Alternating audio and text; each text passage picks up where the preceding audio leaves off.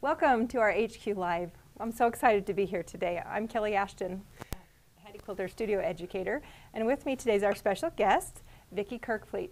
She's one of our national educators, and she's from Kansas. Overland All the way Park. from Kansas. Vicki, tell me a little bit about how you got introduced into quilting, about your quilting world, or your journey. What brought you here? Well, when I was younger, my grandmother was a quilter. And she would spend the summers, she didn't have a TV at that time, it wasn't until the mid-60s that she got her first TV, so she would spend her days piecing quilts.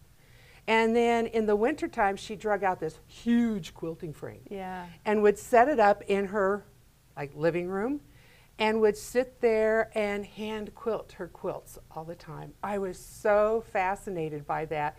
Of course, all of us cousins played underneath it because it made a great fort. Had plenty of days under a quilt myself. Exactly, and I was always fascinated by it. And when I was growing up, I used to often say to my grandmother, "Would you teach me how to quilt?" And she said no. Oh, she and did? I said, "Why?" And she said, "Someday you will go to college and you will have a career, and you will not need to make quilts. You can buy whatever it is you want." Oh my goodness. And so she wouldn't teach me, but that bug was still there. We're wanted creators, to learn. right? I know. We just want to create. Exactly. And so finally, when in the mid-90s, I took some quilting classes from our local quilt shop. And I would, since I was a teacher, I would teach school year, and then I'd be off for 2 months. They say 3, but you're only off for 2. And in June and July, I would do some piecing, and then I'd fold my quilts up and put them in the closet. And in the back of my mind, I thought, someday I'm going to quilt these myself. And I even bought a big round hoop, thinking I would hand quilt it. That lasted maybe about 3 weeks. Yeah. And I gave that up, so I thought, okay, I'll take it to my domestic machine. I looked at my quilt, looked at the throat space, and said, not going to work. So I never did quilt any of them. And I went You just stacked up your quilt tops in your closet. my quilt tops.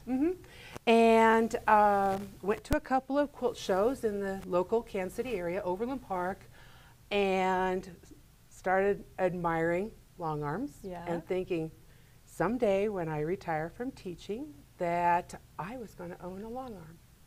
And in 2011, I made that dream a reality. And look where you are today. I know, and I do thank Handi Quilter a lot for that. Well, I have looked up to Vicki's free motion quilting for a long time, so I'm excited to have her here and to be able to show you some of her amazing quilts. So first off, we have a couple behind us, so let's talk about the ones behind us.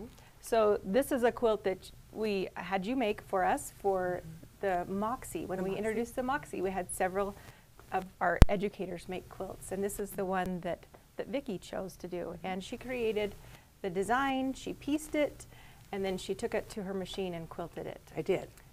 And tell us about the quilting that you did on this quilt. Okay, so on this quilting, it's a combination of free motion. Okay.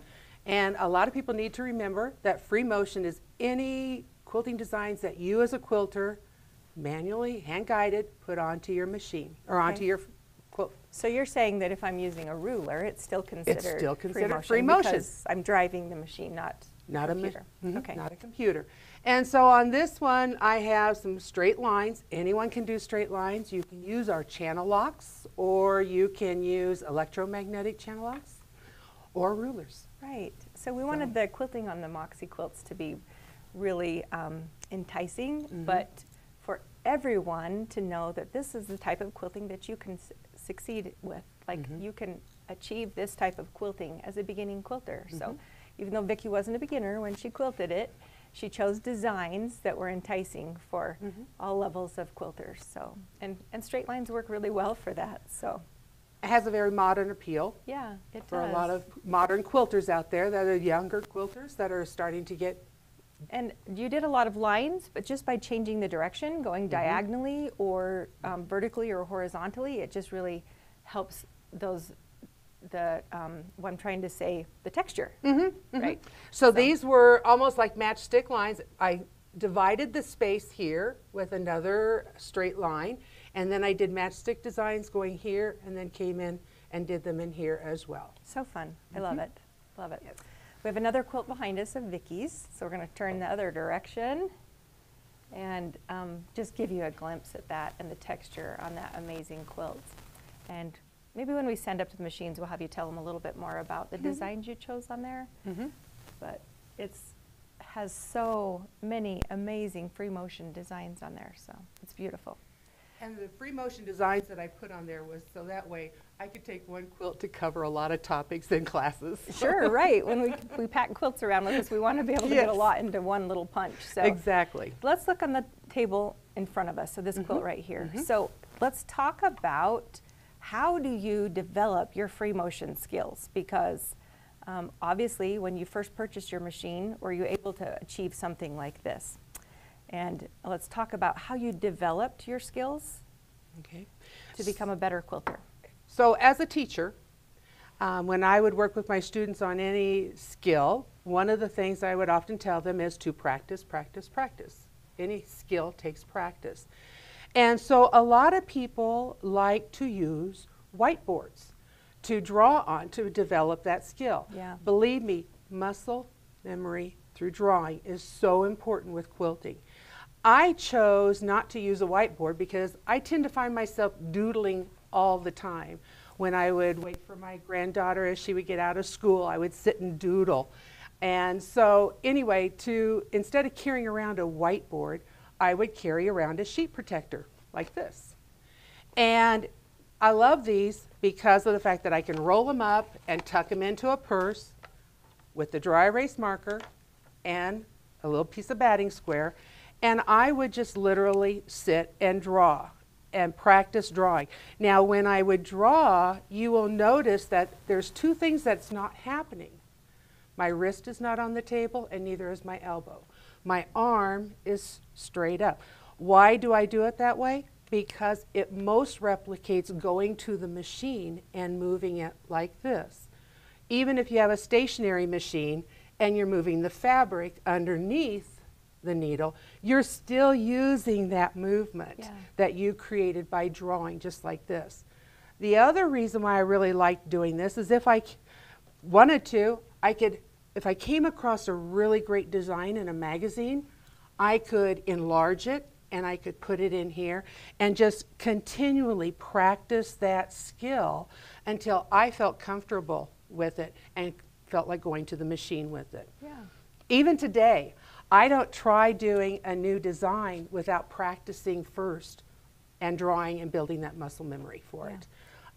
What makes it also nice is if you're wanting to challenge yourself with feathers, take a design, stick it in here, find your stitch path, make notes on your piece of paper, so that way you know exactly the direction you want to go. Right. Even today for me, when I free motion, I will draw it before I go to the machine and quilt it. And even though it's not the first time I've quilted, it really helps to kind of cement the path into my brain so that when I go to the machine, it's just a lot more flowing. It's just easier to move through that design. So I love that idea. I love doodling. Doodling just comes in handy. I always say that it's kind of a shame we got rid of those telephones that were hooked to the wall with those cords. You know, we had a really long cord as a kid, and so we could travel at least through a couple of rooms. But what did your phone book look like? Well, I used a lot of junk mail.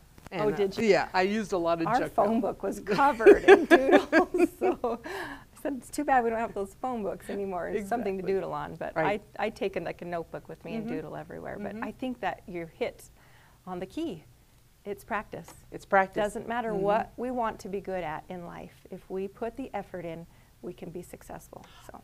And I can be honest and tell you that I have wasted many pieces of practice fabric just trying to learn some new skills. And that's okay because it's building upon that previous skill. So then it's not wasted. It's not. No, you could at least find some good use for it, right? Well, the good use was that it helped your quilting skills, did. right? So those pieces of fabric have some good use, whether they end up in our dog's bed or whether they end up, who knows where. Who knows where. We're happy that they helped improve our skills. Exactly. So. let's talk about some of the techniques that you used on this quilt in front of us, because this is an eye stopper. I love the designs you used here. And one of the first ones I'm going to go to is the one in the center, in the colored blocks.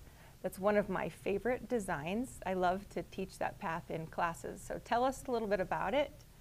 And it looks so technical. So tell us about it. It looks very technical, but it is extremely easy. This is commonly known as Rick's Paradox. It's a Zentangle design. And I used a straight edge ruler for it. And as you can see, it does curve. There's curves there. Yeah. And when I teach a ruler class, people are amazed when we use a straight edge ruler to create this design, because they think, oh, I could never quilt something like this. And I say, hold that thought. And so we start out and we will like stitch a square, and then we will pivot the ruler.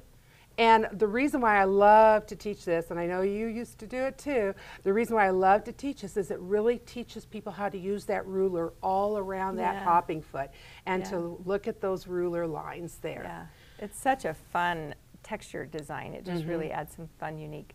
Okay, and then what is it you did along this border here? I mean, not border, but along this edge, you did a kind of tight little design. Exactly. In all of the background areas back in here, I just did a very micro stippling in this area to really pop this out. It's kind of a meander. Exactly. That good old meander. I love it, but look what it does for this. Exactly. quilting. This is double batted, so there is wool directly underneath this piece of fabric, and then the 80-20 that's against the backing. So when you lay down a lot of the thread in this area, it really puffs it up in the areas where there's not a lot of quilting that went on in there. Okay, so for example, like the circles with the echo, because you've got dense stitching next to that circle, it really allows that circle design to pop. It does. So, and I do want to draw your attention to the fact that, and we're going to talk about this a little bit, when we do not have a circle template for each and every one of these. every size. Every size, exactly. We really tried I with know. the silver and gold templates, but that's where you can lay down your original circle right here, and then put the echo foot on and echo around your original. so still using the template, so you get a Still perfect, using it. because if you've never tried to quilt a perfectly round circle just free motion, it's really Very it's really difficult. hard. Yeah. Yeah, physics come into play, all the wheels on the machine are moving, and it's just really hard to get a perfect circle. So if you want a really nice circle, a template is a really good option. Exactly. And what Vicki was explaining is that it's hard to have a template in every single size. So by putting on the echo foot, it gave her just the right size of gap so that she could leave that quilt or that space unquilted. Okay, you did a lot of lines. I did. Diagonal, vertical, curved. There's some curved lines right in here, as you can see. This is just some free motion wiggle lines. Wavy lines. Yes, just going horizontally and vertically. Lots of straight lines in here. Down here in this motif that you might be able to see right here, I created my circle. That's one of my favorite designs. And I love then using just a marking pen, like a Mark Be Gone pen, I just created radiating lines that I wanted to have going across here. And then I stitched these flying geese designs in there. And then I went back in as well and did some of the matchstick. So all that dense quilting, that matchstick quilting, just made those little triangles just pop. It's Just pop right up. So beautiful. I love it. We could spend all day just looking at this, the concentric circles, so many wonderful things. So, and do you have to do 50 different designs on something like this? No, as a matter of fact, you can do just a couple. Like if you really liked this one and you really liked maybe this one, you wanted to put it up here, you could leave the rest blank and then just do like some kind of micro stippling or something in the background. Just a few different filler designs can change the look when they're next to each other. It really gives you that texture. So awesome. I kind of overdosed on this one, but that's okay. We had to fit a lot in your suitcase, Yes, right? exactly And I love it, and I would hang it on my wall any day. So let's put this one down right here, and let's look at the next one. Okay, this is beautiful. So you just put piece of printed fabric in the center, followed by a solid fabric and then the white fabric, and just had some fun. What a playground for quilting. What a playground. So Exactly tell me right. what your focus was, what you were trying to get the eye to focus on. I think we can all see it. I really wanted my eye to focus on this piece Okay. and then start to radiate out. So as you can see, this was one of those go to the quilt shop to get some white Kona cotton. And you walk in with your blinders on and you say, I'm only going to buy white Kona cotton today. Wait, can you do that? No. Oh, I walked okay. out with this as well. Okay. Because I saw this and I thought, oh my gosh. And so I really liked this design here. So what I did is I replicated this center design right here into this larger one right here and in this area right So here. you put some faux flowers in there that really can draw your eye just because of the way you quilted it. So. Exactly right. And Then some some ferns, ferns, and some feathers. Just drew a lot from this small design and radiated out. And again, this is a great opportunity for you to practice just some of those free motion designs. You don't need to bind it. You can make this into a pillow and Yeah. have it in your house. And I love to be able to have a place to practice with some purpose. Absolutely. So even if you didn't plan on putting this in Houston next year, it's absolutely beautiful for your couch, your wall, any place you Any want to place you display wanna it. And put. it gave you a perfect playground to play with. It did. I love it. Okay. I've got so much fun stuff to look at.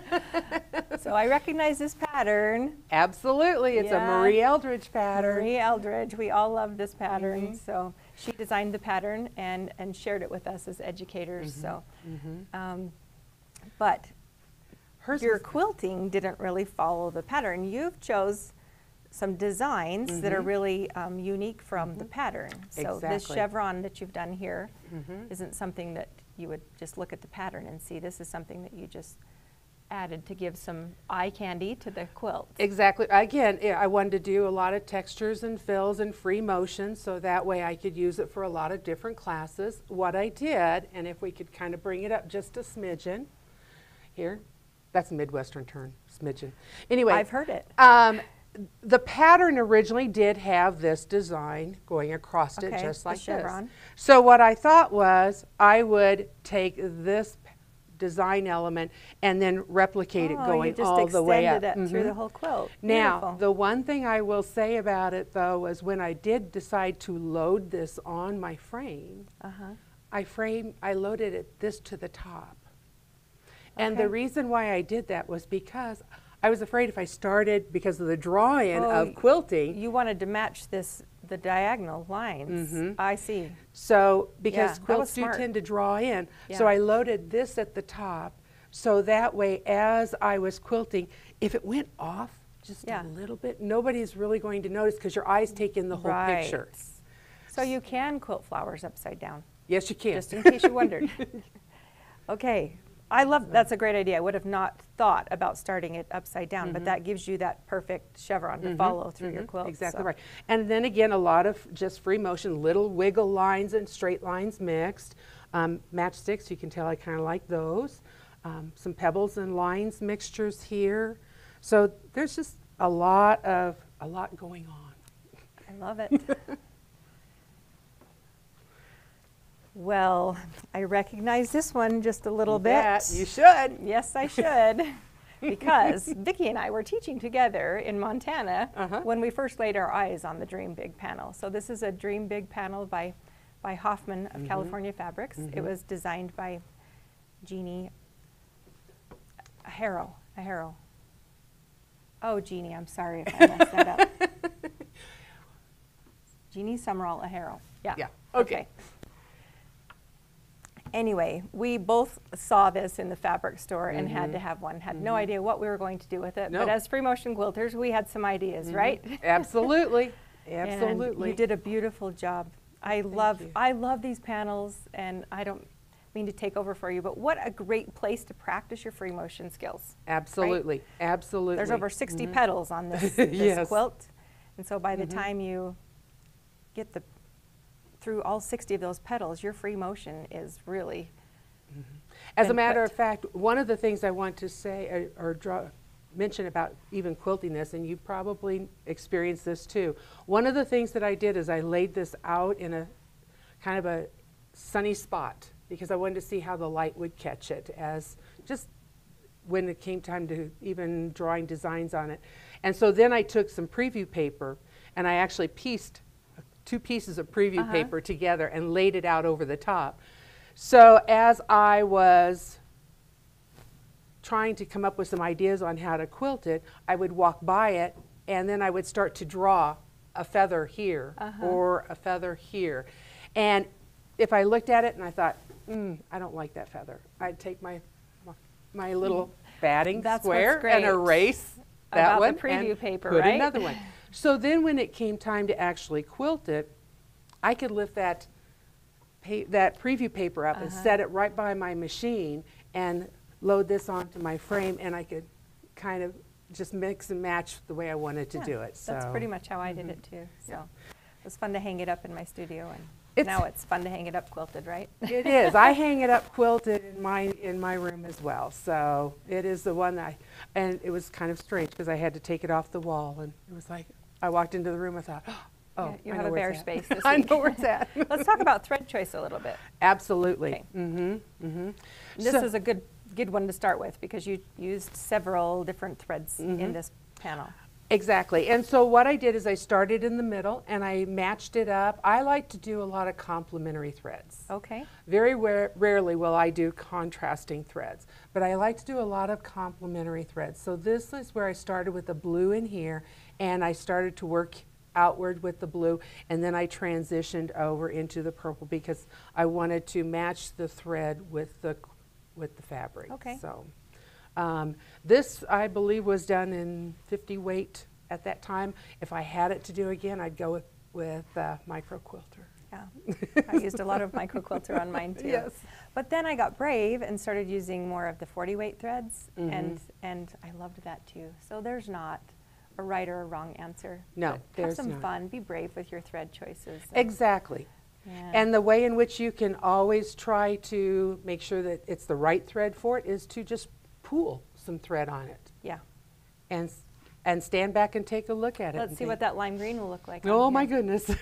So if I were to take this and pool it on here, it would really be a highly contrasting thread on there. What weight is this thread? It's a 12 weight.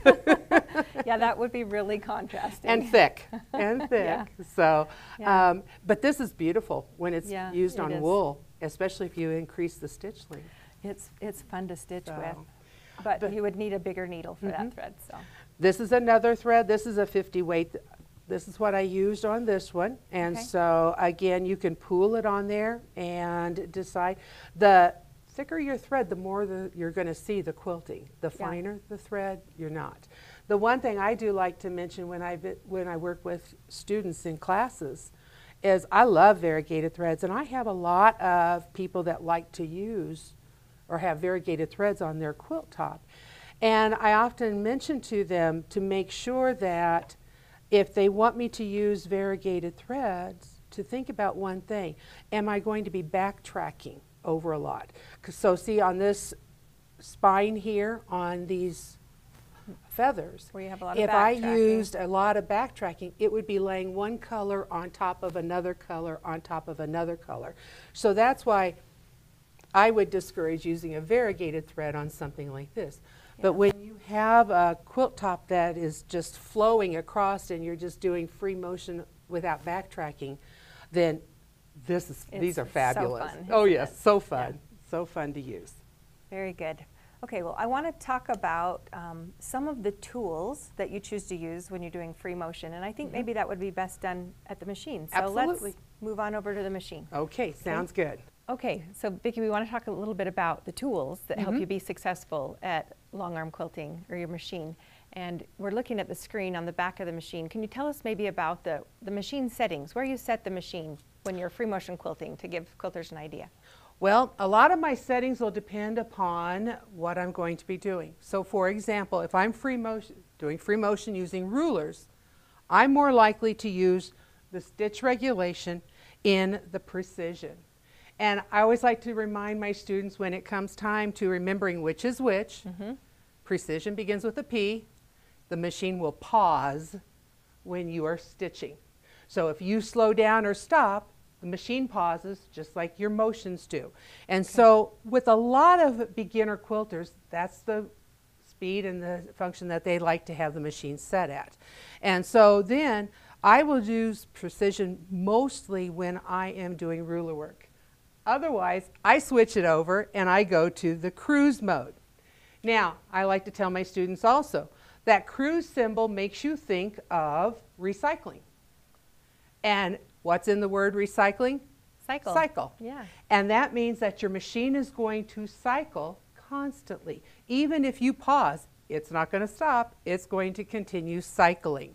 Now, I like to use the cruise mode most generally all the time when I'm doing free motion. But also, as you see right here, we have it set up to do a pantograph here on the back. Pantograph is free motion because you're guiding that machine over this pantograph to create the design on the front.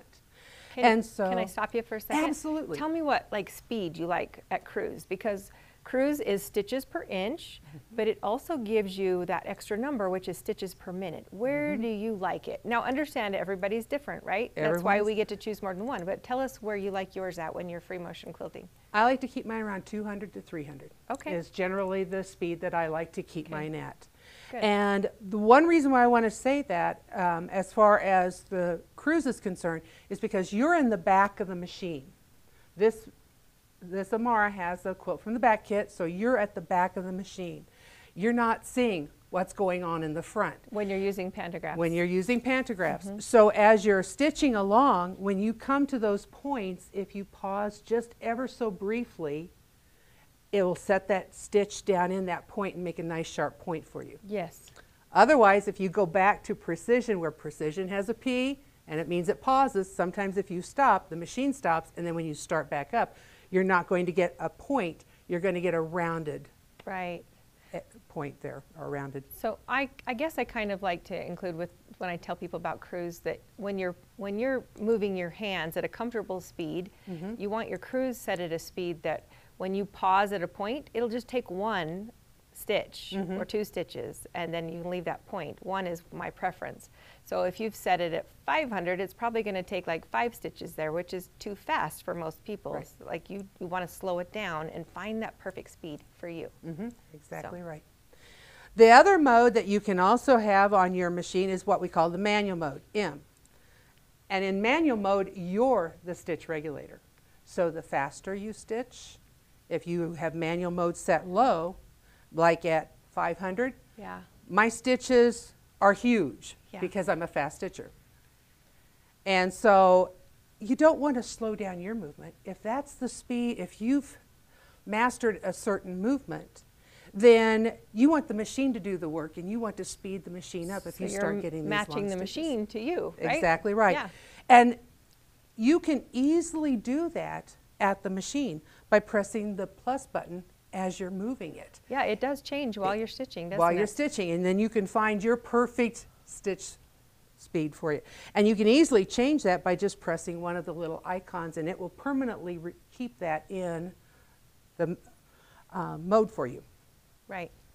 So one little caution, don't want to keep your thumb on that plus button while you're stitching, or you might inadvertently increase that stitches per inch, Right. not meaning to. So, because I've seen people in class do that. Exactly, exactly. And so, you know, as you're stitching along, what you will notice is the stitches start getting smaller and smaller to match your movement, and then all of a sudden you'll say, that's it. Yeah. So take your thumb off of it. Yeah, So, perfect. So on the back here, we do have a pantograph, and if I was going to be doing a pantograph, I would be in regulated, and I would be in the cruise mode. The other thing I would do is I would have one of our glide feet on here. Now the reason why I would do that is because, again, I'm back here. I don't see what's going on in the front. So if I have a weak seam or a loose seam here, that hopping foot would likely go right underneath of it.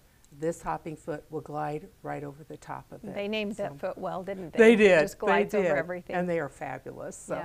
And the good news is, for all the new Moxie owners, the feet that fit the Amara or the Forte and the Infinity also fit your Moxie. Yeah. So how does a pantograph help your free motion skills? Okay, so again, you're going to be building that muscle memory. Before you even start to quilt a pantograph, what I would recommend is to sit and stand back by your machine and practice drawing it. Now this design here, you can see that there are arrows on this pantograph. Not all pantographs will have arrows on it. So when I first started quilting, because I did not have a pro stitcher at that time, I actually had a plastic sheet that I laid over my pantographs. So I could sit here and I could practice drawing my pantograph and how it was going to move, or how I was going to move the machine exactly around this pantograph, just like this. So just by tracing it with your finger, it helps you learn the path. Exactly right. I like that. And with the plastic sheet over it, if I had to stop or pause for any reason, maybe the phone rang, the doorbell, I was expecting a package, I would always try to get to a point here. And that's where I'd like to start, because it's so much easier to start on a point than on a curve. And so I would stop there. Now, if this did not have arrows, like some of them, I actually would use real quick a pen and draw an arrow pointing the direction that I would start up again. That would be helpful. When I would start going around it again. So again, that practice that muscle memory of drawing it. Now another thing that I did is I did take a piece of preview paper and I laid it over my design, and I drew this design onto a piece of preview paper, just like this. That actually gave me the feeling with using the marker. But another reason why I did this was because I could store this right inside of my pantograph. So then when I wanted to audition a design on the quilt top, I could automatically take it out and say, what about this pantograph for this design? Dual for this purpose quilt? for this. So it serves a dual purpose. Yeah, for sure. What a great idea. Yeah.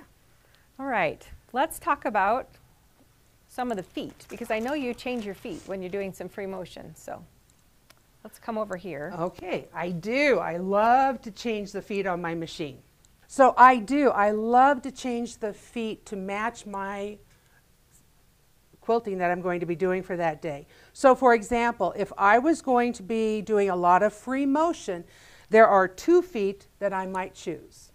Number 1 is the open toe foot. The reason why I like the open toe foot most, as opposed to the closed toe, is because it actually allows me to see. Yeah, you can see right where you're placing your stitches, can't you? Exactly right.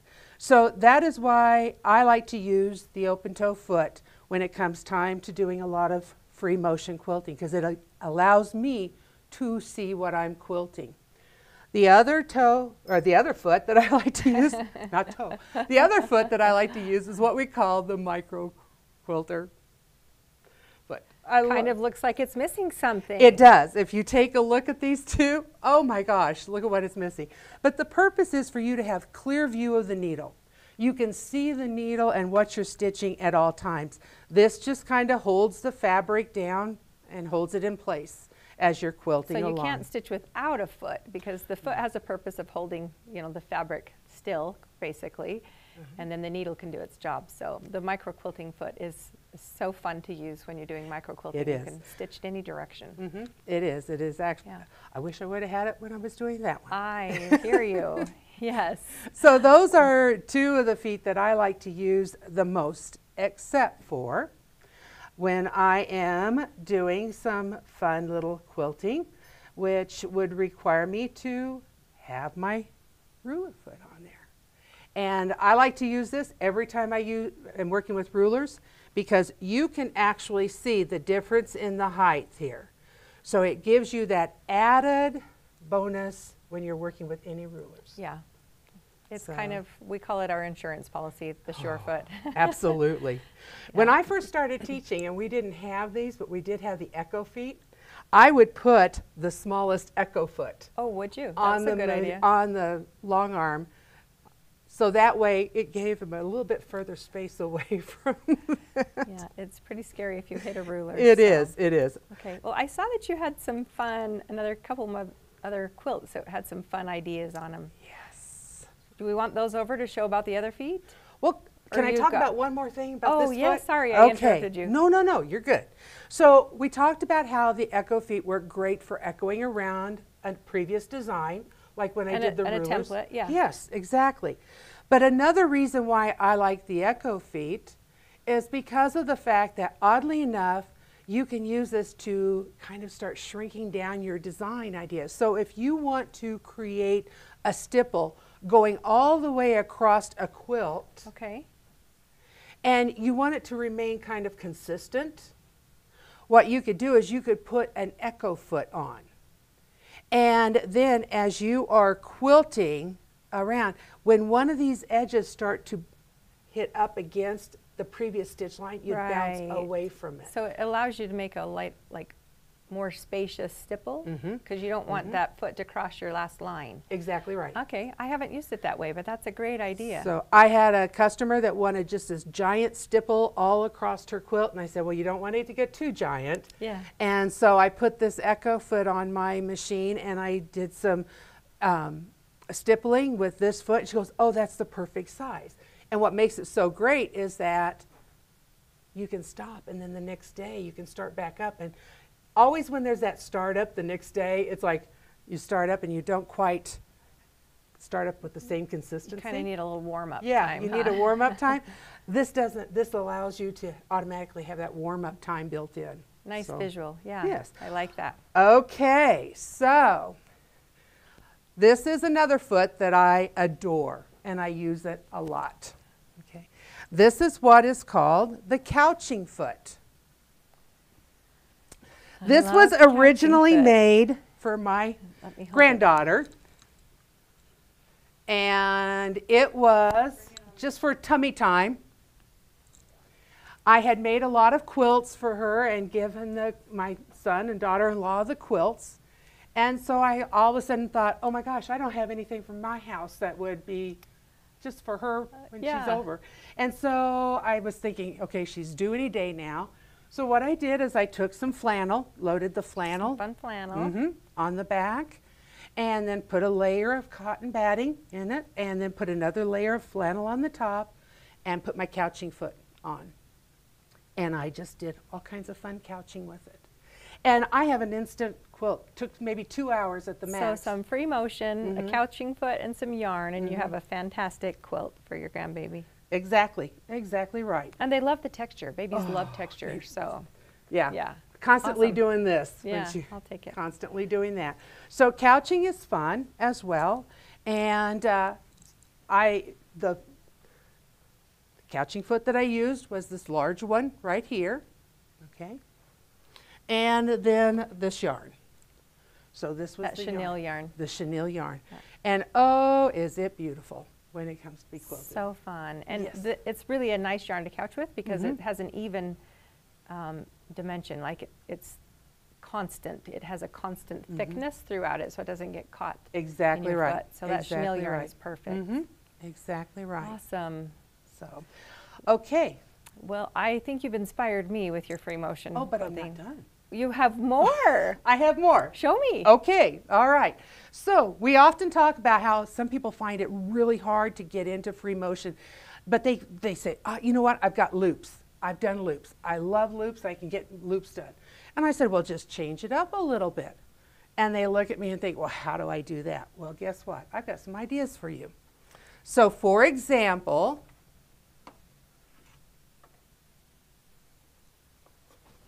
I have some of our trustworthy little, have some trustworthy little cookie cutters. Cookie cutters. Okay. And so what I'm going to do is I have a sponge right here, and I am going to, So your sponge is a little wet. my in sponge that- is very okay. damp. I'm putting my cookie cutter in here Okay. and getting it nice and wet. Then I'm dropping it just in some chalk powder, just like this. And then I can place random designs on there. Perfect. And then I can take, and since you know how to do loops, come in, do a loop, come right here, trace around that heart. And it doesn't have to be perfect because that chalk powder is going to disappear. Yes, right. And then you can come back out, do some more loops, come right here, and then you can trace around that heart again. So you're just using a travel design to get to your different motifs. What a Mhm. fun way to help Exactly right. have a visual on spacing out your motifs. Right, exactly. Yeah. But you can also do that by just taking like some foam that's like this. It's just like craft foam. Oh, yeah. Okay. Taking one of these little brushes that, well, it normally is black, but you know. And Not just when it's covered with white chalk. not when it's covered with white chalk. And you can just chalk around that foam piece just like that, and there's your design. Oh my goodness. And then you can stitch right inside this design, come around here like this, maybe loop in and do a little circle in, circle right back out, and then come and start all over again. What an awesome skill building idea. So, I love it. thank you. Very nice. You have another quilt over there as well. Oh, okay, so this is built upon that little piece. When I would take this to teach with, or when I would take this to go to classes, I would say, okay, if all you can do is stipple, look at how fun a stipple is using the couching foot. Okay, you can just do a stipple. Now that you can accomplish that stipple, what if you elongated it a little bit and you did this one? It's an elongated stipple. Kind of looks more like water. Exactly. Or something. Exactly. And then last but not least is the swirl that you can do. And the one thing I do want to make a comment about is I did this on purpose. Well, I didn't break the thread on purpose. The thread broke on purpose for me. Okay. But what I did is instead of cutting, when I started it back up, it's so easy to restart with couching. You just snip the bottom thread, rethread your machine, rethread the yarn through your foot, and then just back it up. Now, I had a little bit of pink left over when my thread broke. So rather than, if I wouldn't have had, I probably would have found another pink section and started it up right there.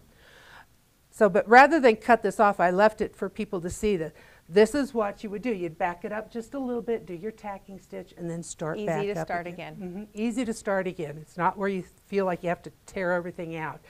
And you don't even really see the quilting on the back. No. It just fades. So great. Vicki, thank you so much for coming. But You're before welcome. we go, I want you to just, because now we've got this quilt behind us, I'd like you to just kind of stand by it and tell us a little bit about the choices you made, the swirls, how you put the background, like the checkerboard fill next to it, just why you went with some of those choices and how they, and this looks like another of the Zentangle twist. It is, only these are with half square triangles. This is actually, if you were to start up here, these are half square triangles right here. So I did the same design idea, motif in a triangle. And then, so this was one half square triangle, and then this was another one coming all the way down. That's nothing but half square triangles. Again, when I found this pattern, it was out of a book, and I can't remember the name of the book right away, but it was based upon solids and quilts made out of solid fabrics. And I loved this because there was so much negative space that I knew that, again, I could make a quilt, I could make this, I could quilt this and take it for many different classes. So I started out, and in this area it screamed a feather of some sort, so I put a feather in here. There are feathers in these triangles as well. Around this feather I did pebbling after I did some echo.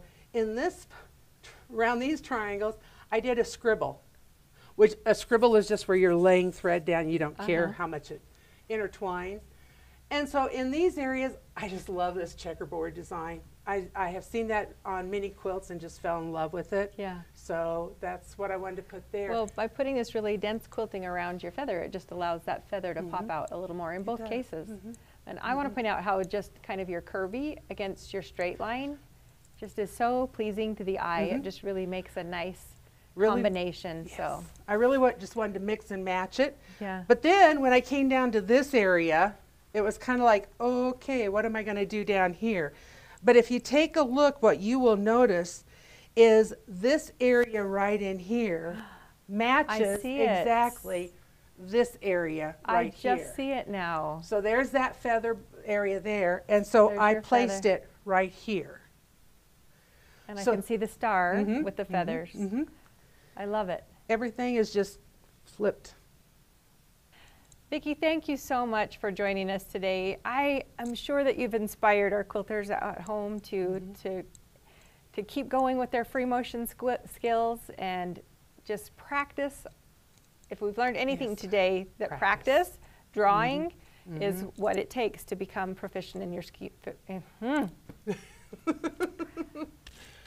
So, if we've learned anything today, we've learned that practice, drawing, just repeatedly drawing those designs over and over again is what's going to help us to be proficient and be successful at our free motion skills. So thanks for joining us at our HQ Live. Please join us again next month, and subscribe to our YouTube channel, and give us a like.